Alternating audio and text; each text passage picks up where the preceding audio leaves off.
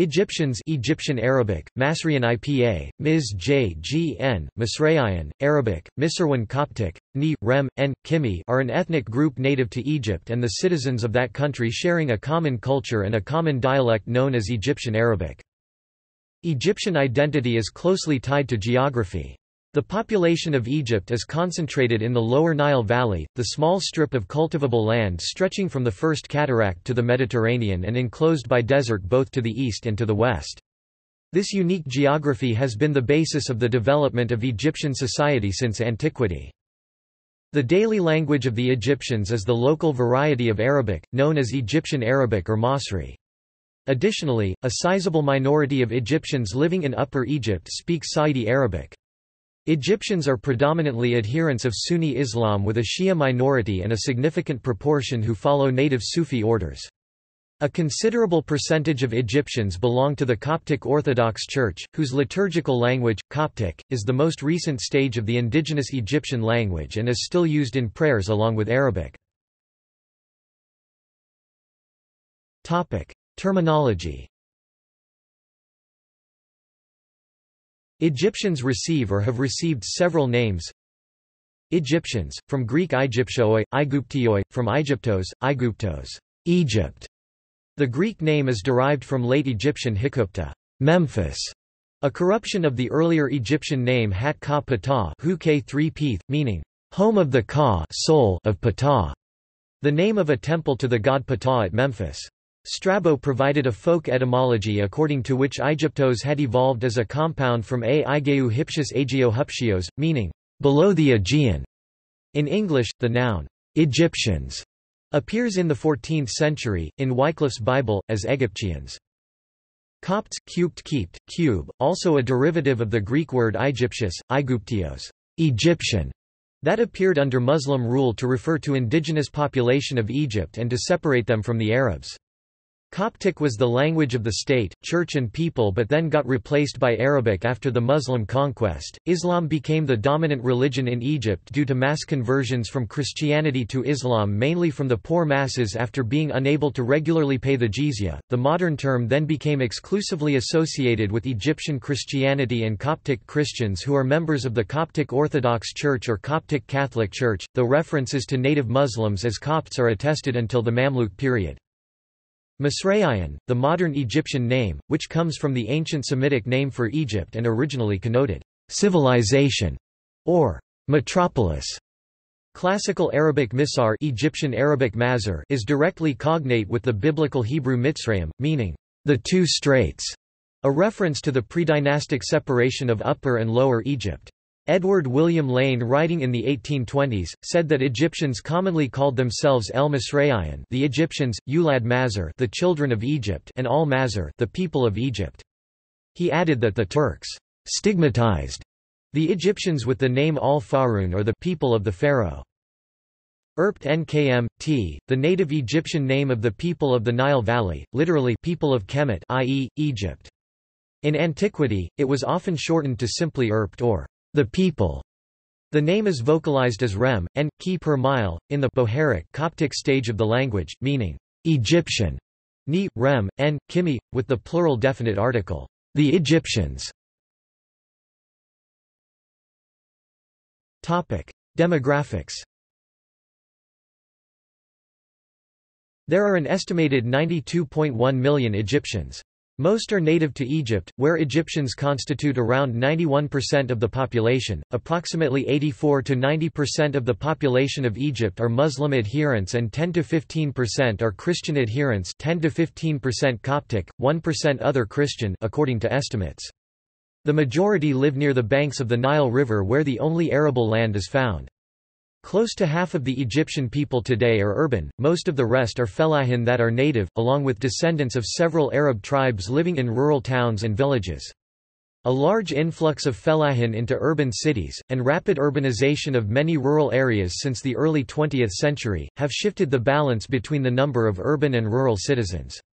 Egyptians also form smaller minorities in neighboring countries, North America, Europe and Australia. Egyptians also tend to be provincial, meaning their attachment extends not only to Egypt but to the specific provinces, towns and villages from which they hail. Therefore, return migrants, such as temporary workers abroad, come back to their region of origin in Egypt.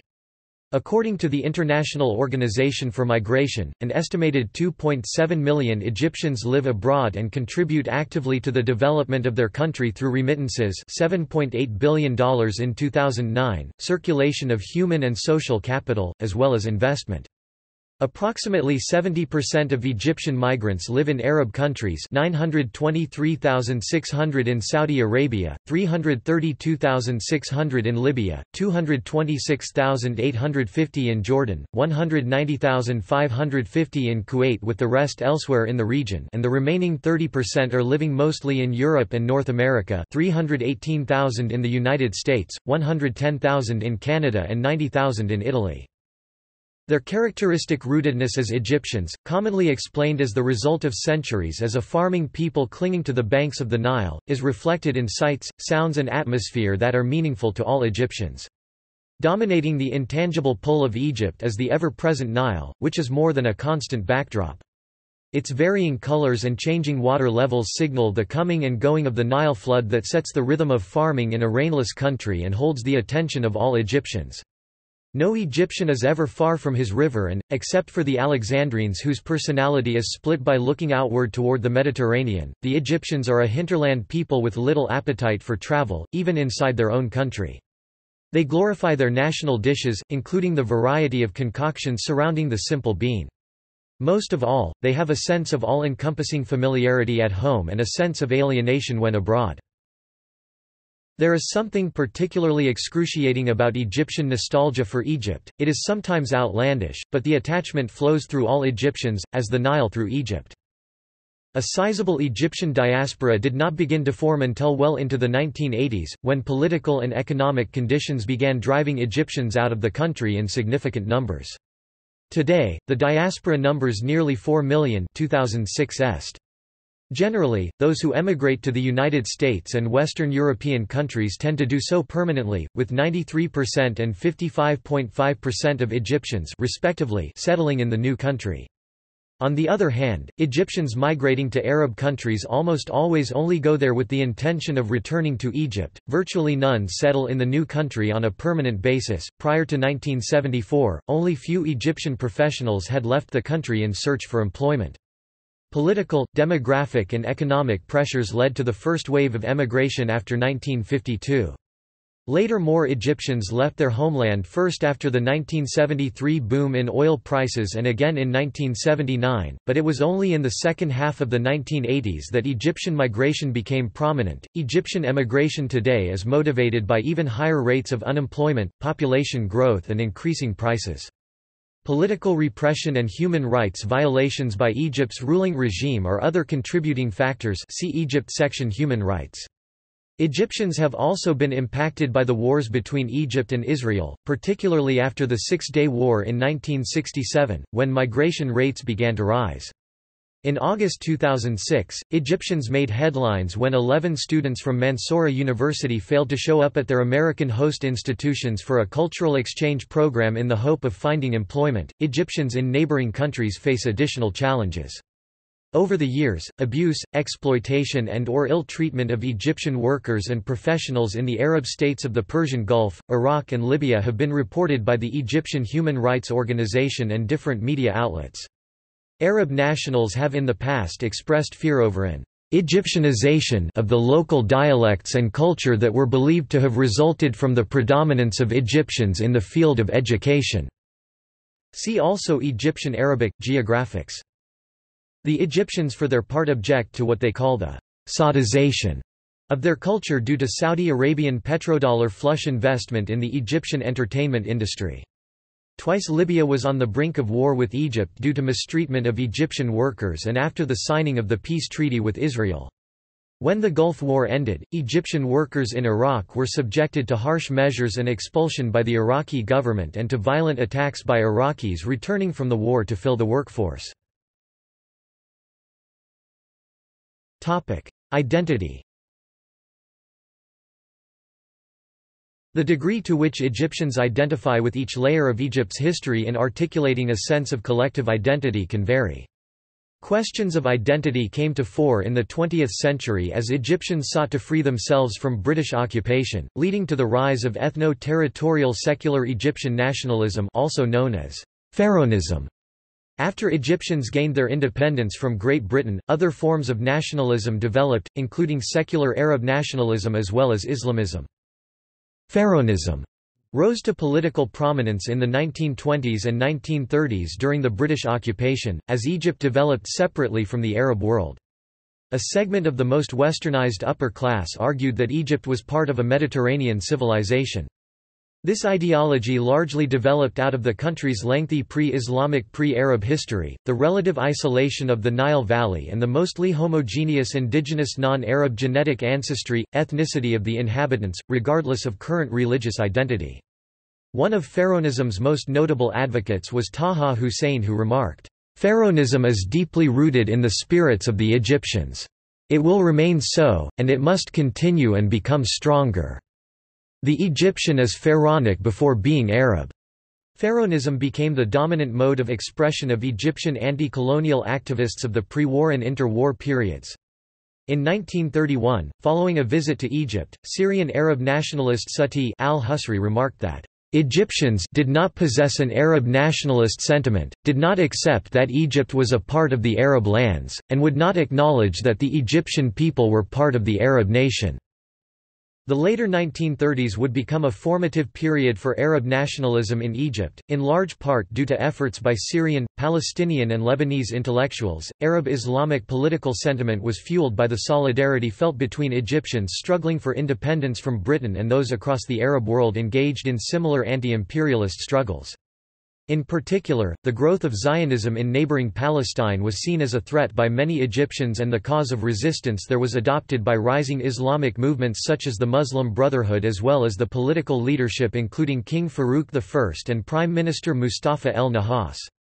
Nevertheless, a year after the establishment of the League of Arab States in 1945, to be headquartered in Cairo, Oxford University historian H. S. Dayton was still writing, "The Egyptians are not Arabs, and both they and the Arabs are aware of this fact.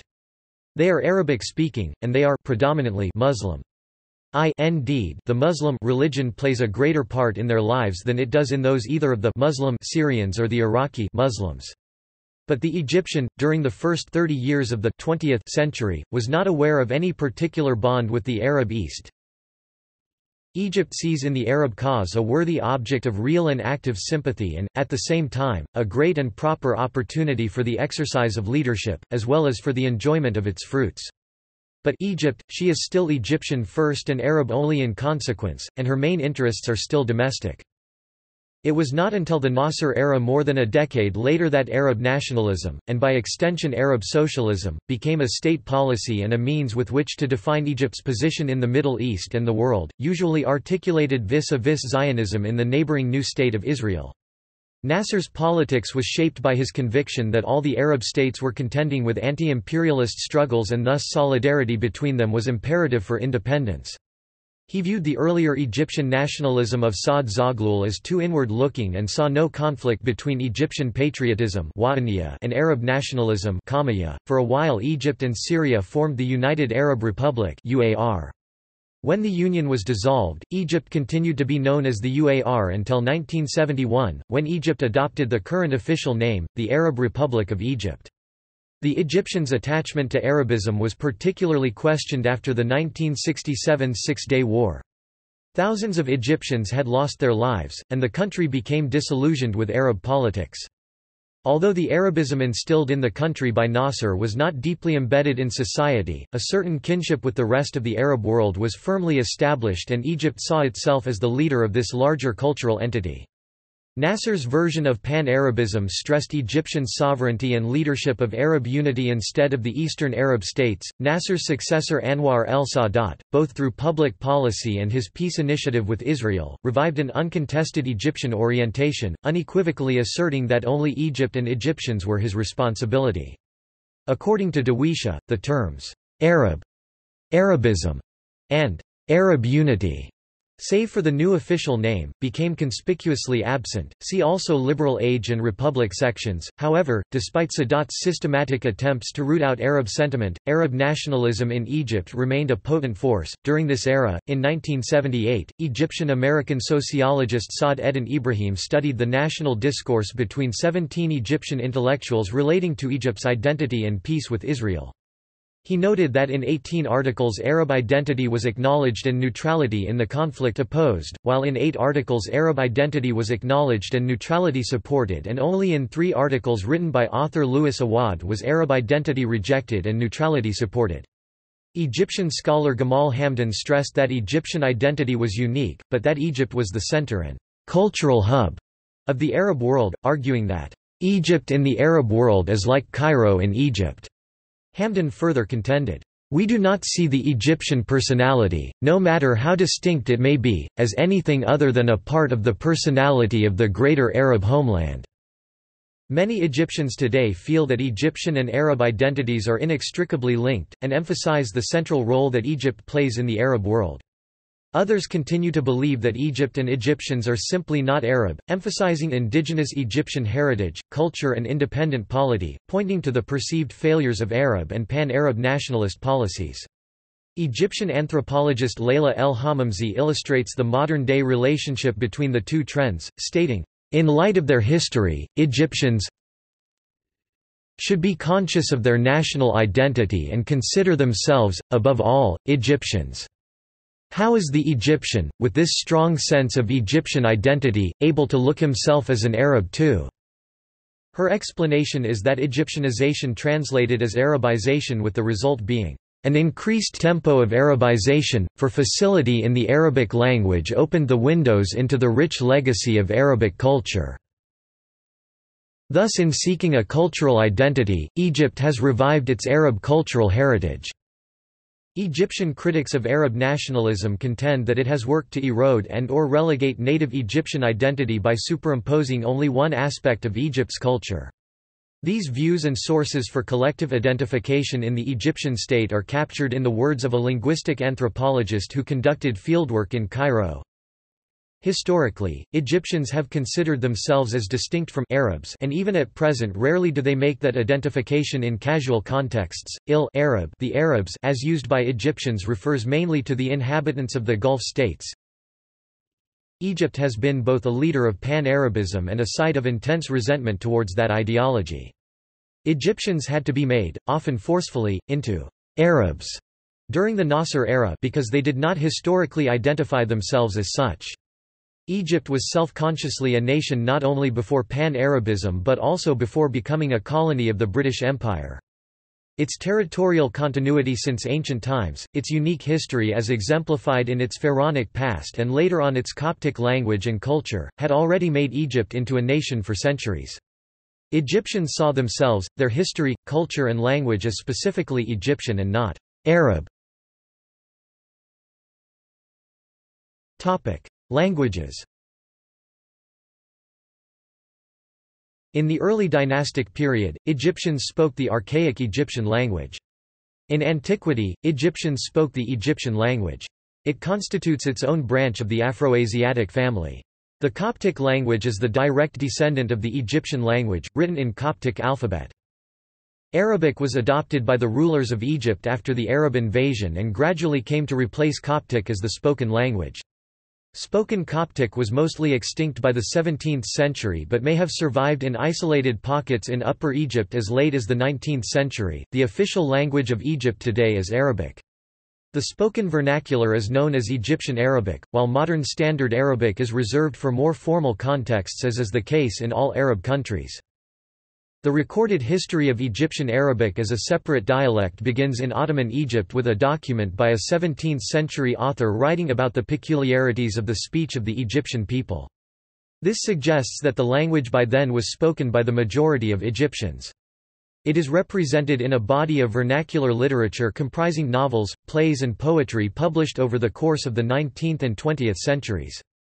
Classical Arabic is also a significant cultural element in Egyptian culture, as Egyptian novelists and poets were among the first to experiment with modern styles of Arabic literature, and the forms they developed have been widely imitated. While a huge majority of the Egyptian Arabic dialect is derived from the formal Arabic language, it has also been highly influenced by many other languages such as French, Turkish and the Old Egyptian language. This is widely thought to be the effects of being the victim of several invasions, including that of the Ottoman Empire as well as the French invasion. As each nation came and went, the Egyptians kept the few words and phrases that made the language seem easier. It is also noteworthy that the Egyptian dialect is the most understood version of the Arabic language amongst the Arab world. This is because Egyptian movies have been the most influential in the Arabic movie industry and is therefore the most widespread. As a result, most Arabic countries have grown up listening to the dialect and therefore have no trouble understanding it, even though they actually speak their own. Originally the Egyptians wrote in hieroglyphics. At first the meaning of the hieroglyphics was unknown, until one day in the year 1799 Napoleon Bonaparte's soldiers dug up the Rosetta Stone. The Rosetta Stone was found broken and incomplete. It features 14 lines of hieroglyphic script, 32 lines in Demotic and 53 lines of Ancient Greek. History. Ancient Egypt. Ancient Egypt saw a succession of 30 dynasties spanning 3 millennia. During this period, Egyptian culture underwent significant development in terms of religion, arts, language and customs. Egypt fell under Hyksos rule in the Middle Bronze Age. The native nobility managed to expel the conquerors by the Late Bronze Age, thereby initiating the New Kingdom. During this period, the Egyptian civilization rose to the status of an empire under Pharaoh Thutmose III of the 18th dynasty. It remained a super-regional power throughout the Amarna period as well as during the 19th and 20th dynasties, the Ramesside period, lasting into the early Iron Age. The Bronze Age collapse that had afflicted the Mesopotamian empires reached Egypt with some delay, and it was only in the 11th century BC that the empire declined, falling into the comparative obscurity of the Third Intermediate Period of Egypt. The 25th dynasty of Nubian rulers was again briefly replaced by native nobility in the 7th century BC, and in 525 BC, Egypt fell under Persian rule. Alexander the Great was greeted as a liberator when he conquered Egypt in 332 BC. The late period of ancient Egypt is taken to end with his death in 323 BC. The Ptolemaic dynasty ruled Egypt from 305 BC to 30 BC and introduced Hellenic culture to Egyptians. 4,000 Celtic mercenaries under Ptolemy II had even attempted an ambitious but doomed coup d'état around the year 270 BC. Throughout the Pharaonic epoch, viz., from 2920 BC to 525 BC in conventional Egyptian chronology, divine kingship was the glue which held Egyptian society together. It was especially pronounced in the Old Kingdom and Middle Kingdom and continued until the Roman conquest. The societal structure created by this system of government remained virtually unchanged up to modern times. The role of the king was considerably weakened after the 20th dynasty. The king in his role as son of Ra was entrusted to maintain Mat, the principle of truth, justice and order, and to enhance the country's agricultural economy by ensuring regular Nile floods. Ascendancy to the Egyptian throne reflected the myth of Horus, who assumed kingship after he buried his murdered father Osiris. The king of Egypt, as a living personification of Horus, could claim the throne after burying his predecessor, who was typically his father. When the role of the king waned, the country became more susceptible to foreign influence and invasion. The attention paid to the dead, and the veneration with which they were held, were one of the hallmarks of ancient Egyptian society. Egyptians built tombs for their dead that were meant to last for eternity. This was most prominently expressed by the Great Pyramids. The ancient Egyptian word for tomb means house of eternity. The Egyptians also celebrated life, as is shown by tomb reliefs and inscriptions, papyri and other sources depicting Egyptians farming, conducting trade expeditions, hunting, holding festivals, attending parties and receptions with their pet dogs, cats and monkeys, dancing and singing, enjoying food and drink, and playing games. The ancient Egyptians were also known for their engaging sense of humor, much like their modern descendants. Another important continuity during this period is the Egyptian attitude toward foreigners—those they considered not fortunate enough to be part of the community of Erpt or the people. i.e., Egyptians. This attitude was facilitated by the Egyptians' more frequent contact with other peoples during the New Kingdom, when Egypt expanded to an empire that also encompassed Nubia through Jebel Barkal and parts of the Levant. The Egyptian sense of superiority was given religious validation, as foreigners in the land of Ta-Meri Egypt were anathema to the maintenance of Mayat, a view most clearly expressed by the admonitions of Apuwer in reaction to the chaotic events of the Second Intermediate Period. Foreigners in Egyptian texts were described in derogatory terms, e.g., wretched Asiatics Semites, vile Cushites Nubians, and Ionian dogs Greeks. Egyptian beliefs remained unchallenged when Egypt fell to the Hyksos, Assyrians, Libyans, Persians and Greeks. Their rulers assumed the role of the Egyptian pharaoh and were often depicted praying to Egyptian gods. The ancient Egyptians used a solar calendar that divided the year into 12 months of 30 days each, with 5 extra days added. The calendar revolved around the annual Nile inundation the first of 3 seasons into which the year was divided. The other 2 were winter and summer, each lasting for 4 months. The modern Egyptian fellahin calculate the agricultural seasons, with the months still bearing their ancient names, in much the same manner. The importance of the Nile in Egyptian life, ancient and modern, cannot be overemphasized. The rich alluvium carried by the Nile inundation were the basis of Egypt's formation as a society and a state. Regular inundations were a cause for celebration, low waters often meant famine and starvation. The ancient Egyptians personified the river flood as the god Hapi and dedicated a hymn to the Nile to celebrate it. Kmt, the Black Land, was as Herodotus observed, the gift of the river. Greco-Roman period. When Alexander died, a story began to circulate that Nectanebo II was Alexander's father. This made Alexander in the eyes of the Egyptians a legitimate heir to the native pharaohs. The new Ptolemaic rulers, however, exploited Egypt for their own benefit and a great social divide was created between Egyptians and Greeks. The local priesthood continued to wield power as they had during the dynastic age. Egyptians continued to practice their religion undisturbed and largely maintained their own separate communities from their foreign conquerors.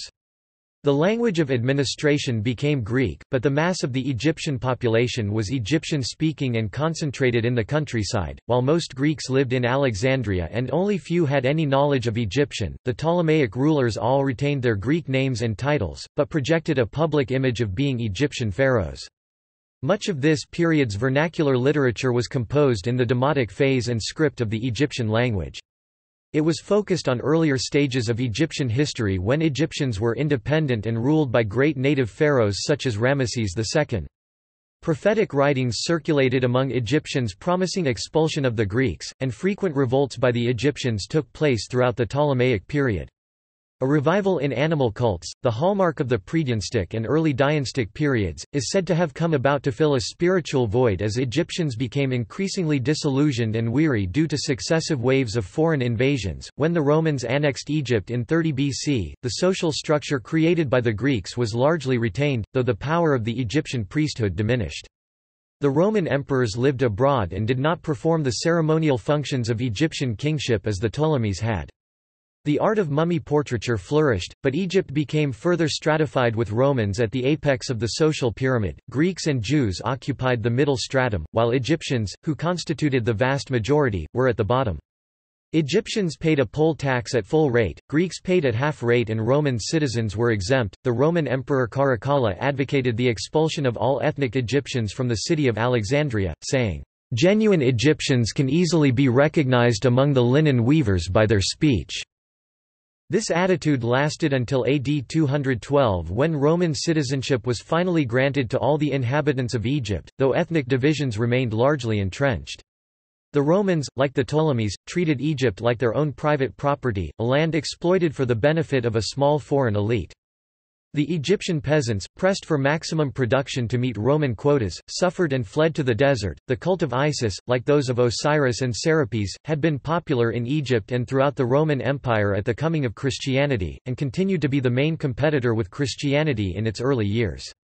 The main temple of Isis remained a major center of worship in Egypt until the reign of the Byzantine Emperor Justinian I in the 6th century, when it was finally closed down. Egyptians, disaffected and weary after a series of foreign occupations, identified the story of the mother goddess Isis protecting her child Horus with that of the Virgin Mary and her son Jesus escaping the Emperor Herod. Consequently, many sites believed to have been the resting places of the Holy Family during their sojourn in Egypt became sacred to the Egyptians. The visit of the Holy Family later circulated among Egyptian Christians as fulfillment of the biblical prophecy. "When Israel was a child, then I loved him, and called my son out of Egypt." Hosea chapter 11 verse 1.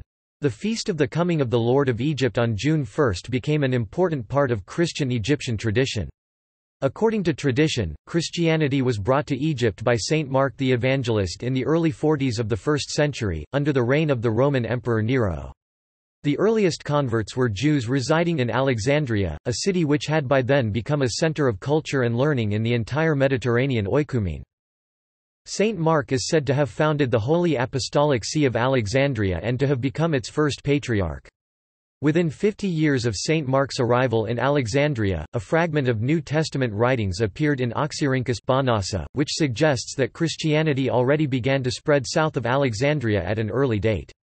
By the mid-3rd century, a sizable number of Egyptians were persecuted by the Romans on account of having adopted the new Christian faith, beginning with the Edict of Decius. Christianity was tolerated in the Roman Empire until AD 284, when the Emperor Diocletian persecuted and put to death a great number of Christian Egyptians. This event became a watershed in the history of Egyptian Christianity, marking the beginning of a distinct Egyptian or Coptic church. It became known as the Era of the Martyrs and is commemorated in the Coptic calendar, in which dating of the years began with the start of Diocletian's reign. When Egyptians were persecuted by Diocletian, many retreated to the desert to seek relief. The practice precipitated the rise of monasticism, for which the Egyptians, namely Saint Antony, Saint Bacchum, Saint Shenoda and Saint Amun, are credited as pioneers. By the end of the 4th century, it is estimated that the mass of the Egyptians had either embraced Christianity or were nominally Christian. The catechetical school of Alexandria was founded in the 3rd century by Pantaenus, becoming a major school of Christian learning as well as science, mathematics, and the humanities. The Psalms and part of the New Testament were translated at the school from Greek to Egyptian, which had already begun to be written in Greek letters with the addition of a number of Demotic characters. This stage of the Egyptian language would later come to be known as Coptic along with its alphabet. The third theologian to head the catechetical school was a native Egyptian by the name of Origen. Origen was an outstanding theologian and one of the most influential church fathers.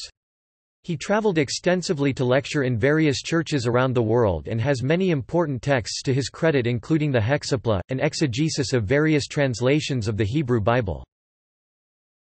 At the threshold of the Byzantine period, the New Testament had been entirely translated into Coptic. But while Christianity continued to thrive in Egypt, the old pagan beliefs which had survived the test of time were facing mounting pressure. The Byzantine period was particularly brutal in its zeal to erase any traces of ancient Egyptian religion. Under Emperor Theodosius I, Christianity had already been proclaimed the religion of the empire and all pagan cults were forbidden.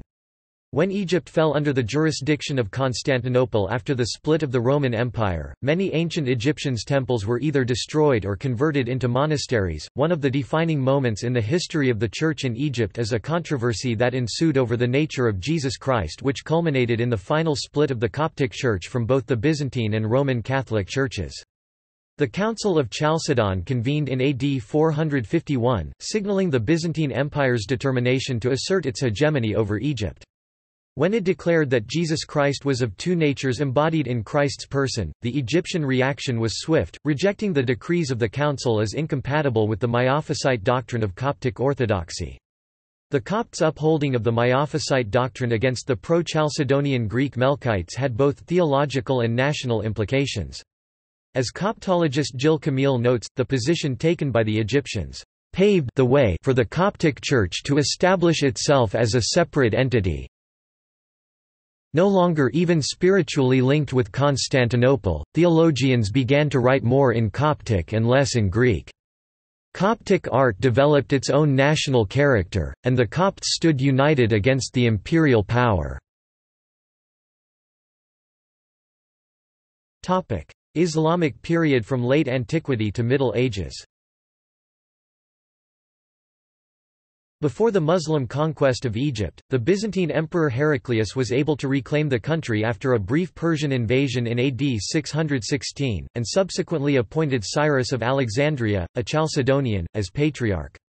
Cyrus was determined to convert the Egyptian Miaphysites by any means. He expelled Coptic monks and bishops from their monasteries and sees. Many died in the chaos, and the resentment of the Egyptians against their Byzantine conquerors reached a peak. Meanwhile, the new religion of Islam was making headway in Arabia, culminating in the Muslim conquests that took place following Muhammad's passing on. In AD 639, the Arab general Amr ibn al-As marched into Egypt, facing off with the Byzantines in the Battle of Heliopolis that ended with the Byzantines' defeat. The relationship between the Greek Melkites and the Egyptian Copts had grown so bitter that most Egyptians did not put up heavy resistance against the Arabs. The new Muslim rulers moved the capital to Fustat and, through the 7th century, retained the existing Byzantine administrative structure with Greek as its language. Native Egyptians filled administrative ranks and continued to worship freely so long as they paid the jizya poll tax, in addition to a land tax that all Egyptians irrespective of religion also had to pay. The authority of the Miaphysite doctrine of the Coptic Church was for the first time nationally recognized. According to al-Yaqubi, repeated revolts by Egyptian Christians against the Muslim Arabs took place in the 8th and 9th centuries under the reign of the Umayyads and Abbasids. The greatest was one in which disaffected Muslim Egyptians joined their Christian compatriots around AD 830 in an unsuccessful attempt to repel the Arabs. The Egyptian Muslim historian Ibn Abd al-Hakam spoke harshly of the Abbasids, a reaction that according to Egyptologist Okasha el-Daily can be seen within the context of the struggle between proud native Egyptians and the central Abbasid Caliphate in Iraq. The form of Islam that eventually took hold in Egypt was Sunni, though very early in this period Egyptians began to blend their new faith with indigenous beliefs and practices that had survived through Coptic Christianity. Just as Egyptians had been pioneers in early monasticism, so they were in the development of the mystical form of Islam, Sufism. Various Sufi orders were founded in the 8th century and flourished until the present day. One of the earliest Egyptian Sufis was Dhul Nun al-Misri, i.e., Dhul Nun the Egyptian. He was born in Akhmim in AD 796 and achieved political and social leadership over the Egyptian people. Dhul Nun was regarded as the patron saint of the physicians and is credited with having introduced the concept of gnosis into Islam, as well as of being able to decipher a number of hieroglyphic characters due to his knowledge of Coptic. He was keenly interested in ancient Egyptian sciences, and claimed to have received his knowledge of alchemy from Egyptian sources. In the years to follow the Arab occupation of Egypt, a social hierarchy was created whereby Egyptians who converted to Islam acquired the status of mawali or clients to the ruling Arab elite, while those who remained Christian, the Copts, became dhimmis. In time the power of the Arabs waned throughout the Islamic Empire so that in the 10th century, the Turkish Ikhshids were able to take control of Egypt and made it an independent political unit from the rest of the empire. Egyptians continued to live socially and politically separate from their foreign conquerors, but their rulers like the Ptolemies before them were able to stabilize the country and bring renewed economic prosperity. It was under the Shiite Fatimids from the 10th to the 12th centuries that Muslim Egyptian institutions began to take form along with the Egyptian dialect of Arabic, which was to eventually slowly supplant native Egyptian or Coptic as the spoken language. Al-Azhar was founded in AD 970 in the new capital Cairo, not very far from its ancient predecessor in Memphis. It became the preeminent Muslim center of learning in Egypt, and by the Ayyubid period it had acquired a Sunni orientation. The Fatimids, with some exceptions, were known for their religious tolerance and their observance of local Muslim, Coptic and indigenous Egyptian festivals and customs. Under the Ayyubids, the country for the most part continued to prosper. The Mamluks of Egypt AD 1258–1517 as a whole were, some of the most enlightened rulers of Egypt, not only in the arts and in providing for the welfare of their subjects, but also in many other ways, such as efficient organization of law and order and postal services, and the building of canals, roads, bridges and aqueducts. Though turbulent, often treacherous and brutal in their feuds, and politically and economically inept, the later Mameluks maintained the splendor and artistic traditions of their predecessors. The reign of Kate Bey (1468–1496) was one of high achievement in architecture, showing great refinement of taste in the building of elegant tombs, mosques and palaces.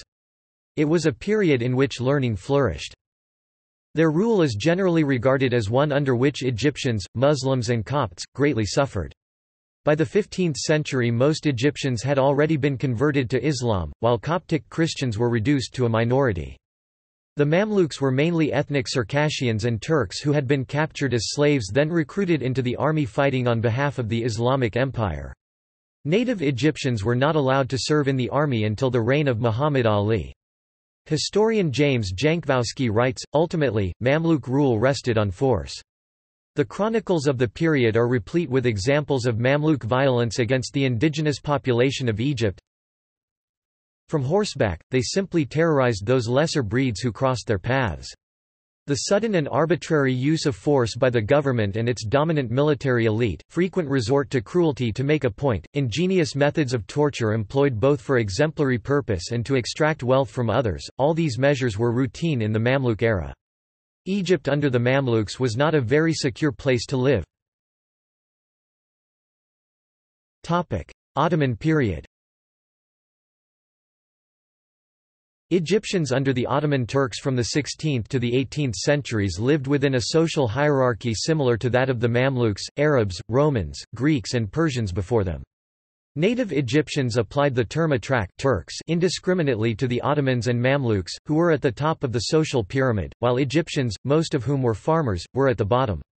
Frequent revolts by the Egyptian peasantry against the Ottoman Mamluk beys took place throughout the 18th century, particularly in Upper Egypt where the peasants at one point wrested control of the region and declared a separatist government. The only segment of Egyptian society which appears to have retained a degree of power during this period were the Muslim ulama or religious scholars, who directed the religious and social affairs of the native Egyptian population and interceded on their behalf when dealing with the Turco-Circassian elite.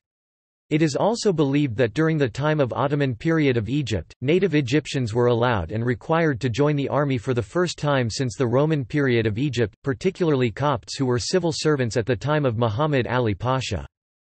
From the Egyptian side, literary works from both the Mamluk and Ottoman eras indicate that literate Egyptians had not totally submerged their identity within Islam, but retained an awareness of Egypt's distinctiveness as a uniquely fertile region of the Muslim world, as a land of great historical antiquity and splendor. At least for some Egyptians, the land of Egypt was an identifiable and emotionally meaningful entity within the larger Muslim polity of which it was now a province. Modern history. Modern Egyptian history is generally believed to begin with the French expedition in Egypt led by Napoleon Bonaparte in 1798. The French defeated a Mamluk-Ottoman army at the Battle of the Pyramids, and soon they were able to seize control of the country. The French occupation was short-lived, ending when British troops drove out the French in 1801. Its impact on the social and cultural fabric of Egyptian society, however, was tremendous. The Egyptians were deeply hostile to the French, whom they viewed as yet another foreign occupation to be resisted. At the same time, the French expedition introduced Egyptians to the ideals of the French Revolution which were to have a significant influence on their own self-perception and realization of modern independence. When Napoleon invited the Egyptian ulama to head a French-supervised government in Egypt, for some, it awakened a sense of nationalism and a patriotic desire for national independence from the Turks. In addition, the French introduced the printing press in Egypt and published its first newspaper. The monumental Catalogue of Egypt's Ecology, Society and Economy, Description de l'Egypte, was written by scholars and scientists who accompanied the French army on their expedition. The withdrawal of French forces from Egypt left a power vacuum that was filled after a period of political turmoil by Muhammad Ali, an Ottoman officer of Albanian ethnicity. He rallied support among the Egyptians until he was elected by the native Muslim ulama as governor of Egypt. Muhammad Ali is credited for having undertaken a massive campaign of public works, including irrigation projects, agricultural reforms and the cultivation of cash crops notably cotton, rice and sugar cane, increased industrialization, and a new educational system—the results of which are felt to this day. In order to consolidate his power in Egypt, Muhammad Ali worked to eliminate the Turco-Circassian domination of administrative and army posts. For the first time since the Roman period, native Egyptians filled the junior ranks of the country's army. The army would later conduct military expeditions in the Levant, Sudan and against the Wahhabis in Arabia. Many Egyptian student missions were sent to Europe in the early 19th century to study at European universities and acquire technical skills such as printing, shipbuilding and modern military techniques. One of these students, whose name was Rifa'a et-Tahtawi, was the first in a long line of intellectuals that started the modern Egyptian Renaissance. Nationalism. The period between 1860 to 1940 was characterized by an Egyptian nahda, renaissance or rebirth. It is best known for the renewed interest in Egyptian antiquity and the cultural achievements that were inspired by it. Along with this interest came an indigenous, Egypt-centered orientation, particularly among the Egyptian intelligentsia that would affect Egypt's autonomous development as a sovereign and independent nation-state. The first Egyptian Renaissance intellectual was Rifa'a el-Tahtawi. In 1831, Tahtawi undertook a career in journalism, education and translation. 3 of his published volumes were works of political and moral philosophy. In them he introduces his students to Enlightenment ideas such as secular authority and political rights and liberty, his ideas regarding how a modern civilized society ought to be and what constituted by extension a civilized or good Egyptian, and his ideas on public interest and public good. Tahtawi was instrumental in sparking indigenous interest in Egypt's ancient heritage. He composed a number of poems in praise of Egypt and wrote 2 other general histories of the country. He also co-founded with his contemporary Ali Mubarak, the architect of the modern Egyptian school system, a native Egyptology school that looked for inspiration to medieval Egyptian scholars like Suyuti and Makrizi, who studied ancient Egyptian history, language and antiquities. Tahtawi encouraged his compatriots to invite Europeans to come and teach the modern sciences in Egypt, drawing on the example of Pharaoh Psamtik I, who had enlisted the Greeks' help in organizing the Egyptian army. Among Muhammad Ali's successors, the most influential was Ismail Pasha, who became Khedive in 1863.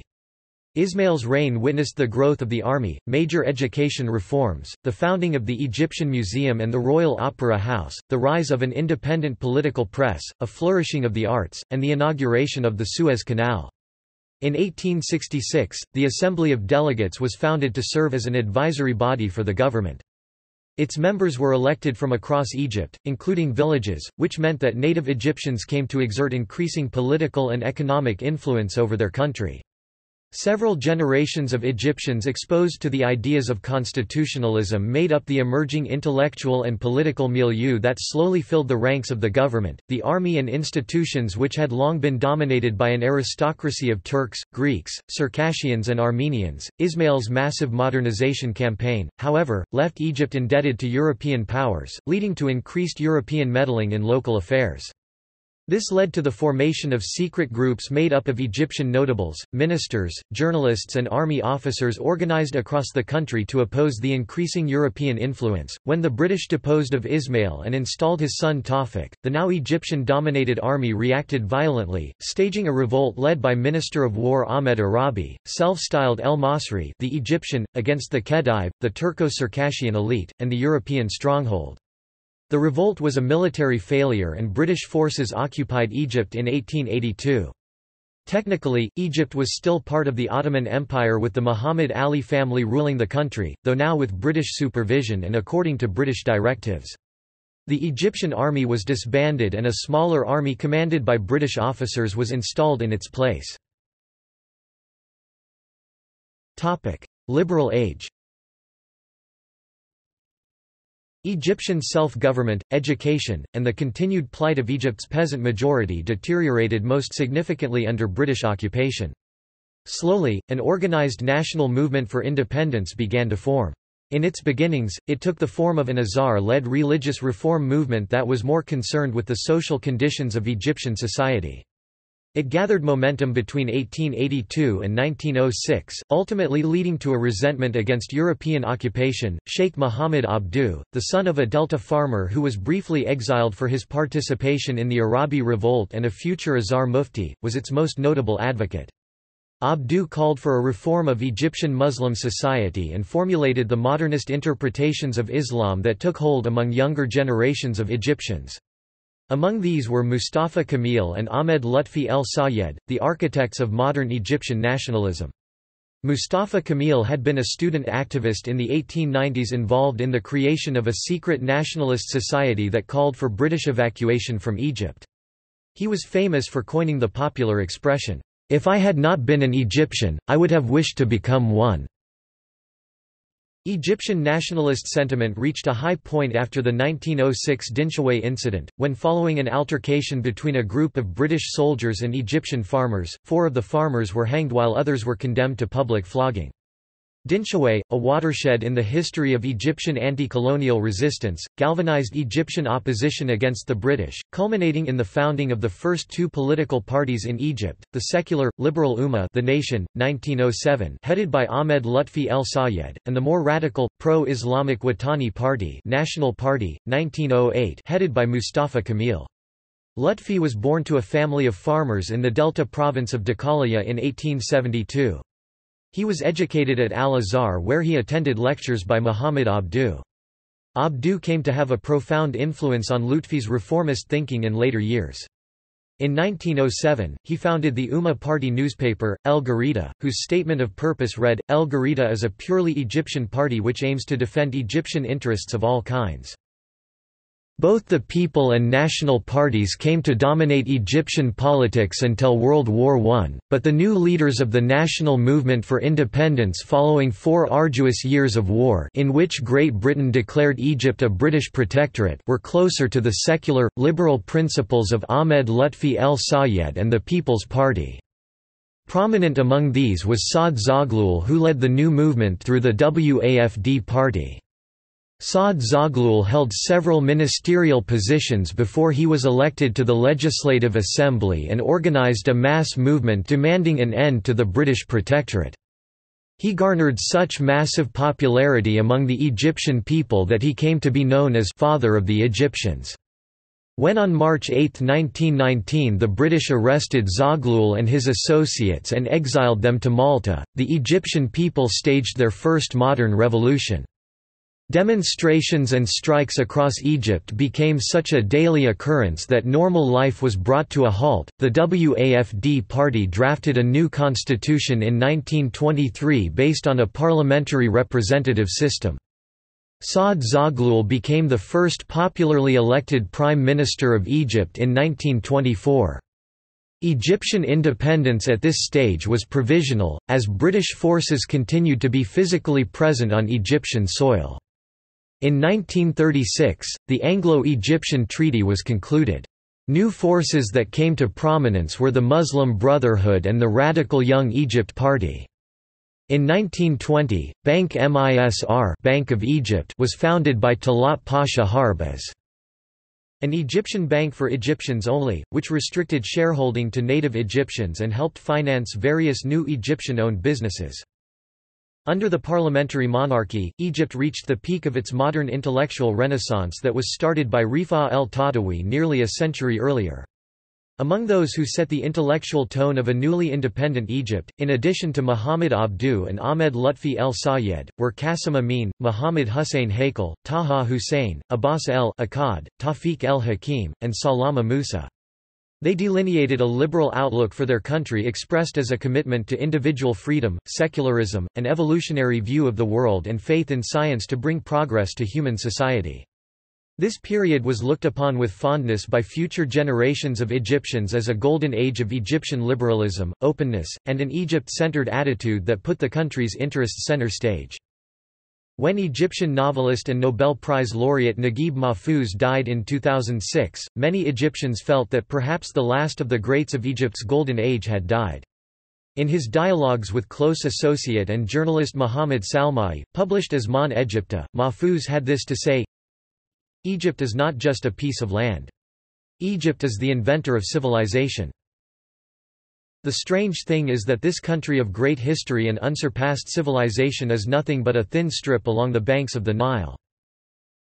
This thin strip of land created moral values, launched the concept of monotheism, developed arts, invented science and gave the world a stunning administration.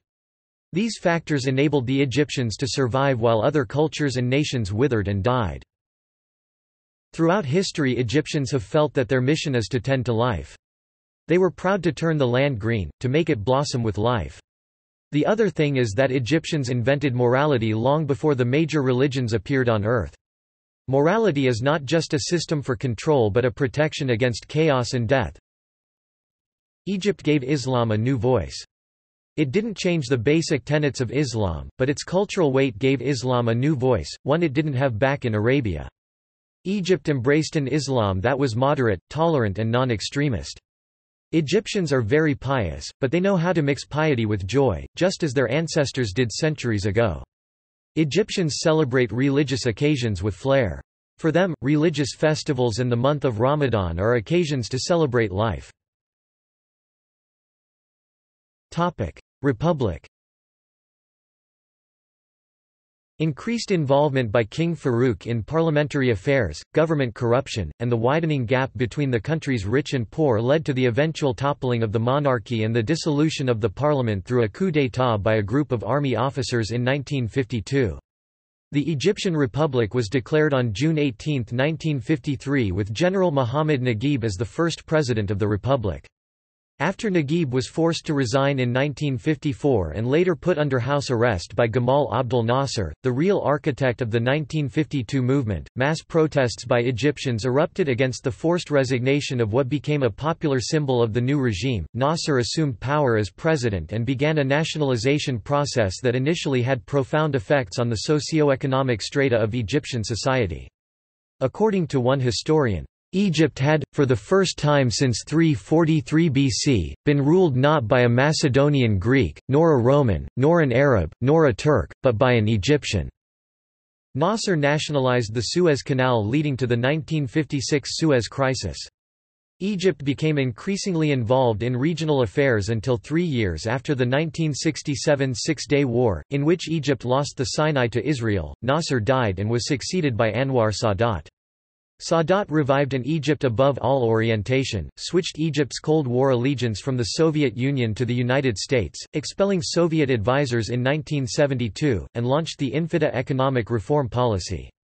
Like his predecessor, he also clamped down on religious and leftist opposition alike. Egyptians fought one last time in the 1973 October War in an attempt to liberate Egyptian territories captured by Israel 6 years earlier. The October War presented Sadat with a political victory that later allowed him to regain the Sinai.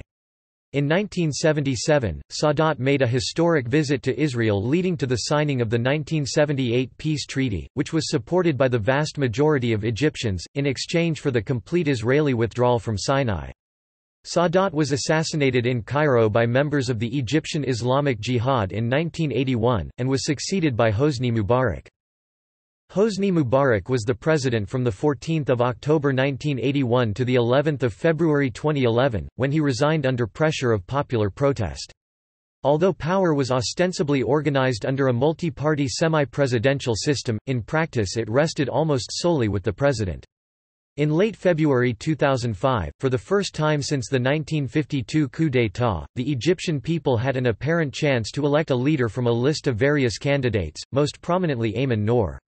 Most Egyptians were skeptical about the process of democratization and feared that power might ultimately be transferred to the president's first son, Gamal Mubarak. In 2003, the Egyptian Movement for Change, or simply Kefaya, Arabic for enough, was founded as a grassroots mobilization of Egyptians seeking a return to democracy, a transparent government and greater equality and freedom.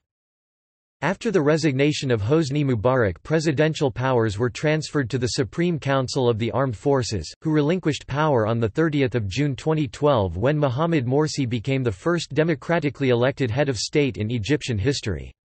He was ousted in a revolution a year after and is on trial. In the presidential elections on 26–28 May 2014, Abdel Fattah el-Sisi won in a landslide, capturing 22 million of the nearly 23 million votes counted. Culture. Egyptian culture boasts 5 millennia of recorded history. Ancient Egypt was among the earliest and greatest civilizations, during which the Egyptians maintained a strikingly complex and stable culture that influenced later cultures of Europe, the Near East and Africa. After the Pharaonic era, the Egyptians themselves came under the influence of Hellenism, Christianity and Islamic culture. Today, many aspects of ancient Egyptian culture exist in interaction with newer elements, including the influence of modern Western culture, itself influenced by ancient Egypt. Surnames. Today, Egyptians carry names that have Egyptian, Arabic, Turkish, and Greek origins, especially Coptic ones, among others. The concept of a surname is lacking in Egypt. Rather, Egyptians tend to carry their father's name as their first middle name, and stop at the second or third first name, which thus becomes one surname. In this manner, surnames continuously change with generations, as first names of fourth or fifth generations get dropped. It is not entirely unusual for families of Egyptian origin, especially Coptic ones, to have names or family names beginning with the Egyptian masculine possessive pronoun pa, generally ba in Arabic, which lost the phoneme p in the course of developing from Proto-Semitic. For example, Bayomi variations, Bayomi, Bayomi, Bayumi, of Fayum, Fayum meaning of the big water, Yam, Basuni of Aswan, Bashandi, Bakum, the eagle, Becket, Bahor, of Horus, and Banub, of Anubis. The name Shenoda, which is very common among Copts, means child of God. Hence, names and many toponyms may end with Noda, Nudi or Nudi, which means of God in Egyptian and Coptic. In addition, Egyptian families often derive their name from places in Egypt, such as Minyawi from Minya and Suyuti from Asayat, or from one of the local Sufi orders such as El Shazli and El Sa'i. More examples of prominent surnames are Qasman and Habib. With the adoption of Christianity and eventually Islam, Egyptians began to take on names associated with these religions. Many Egyptian surnames also became Hellenized and Arabized, meaning they were altered to sound Greek or Arabic. This was done by the addition of the Greek suffix ios to Egyptian names, for example, Pakhom to Pakhomios, or by adding the Arabic definite article el to names such as Baymawi to El Bayomi. Names starting with the Egyptian affix pu, of the place of, were sometimes Arabized to Abu, father of, for example, Busiri, of the place of Osiris, occasionally became Abusir and al-Busiri. Some people might also have surnames like El-Shami, the Levantine, indicating a possible Levantine origin, or Dawidar indicating an Ottoman Mamluk remnant. Conversely, some Levantines might carry the surname El-Masri, the Egyptian, suggesting a possible Egyptian extraction.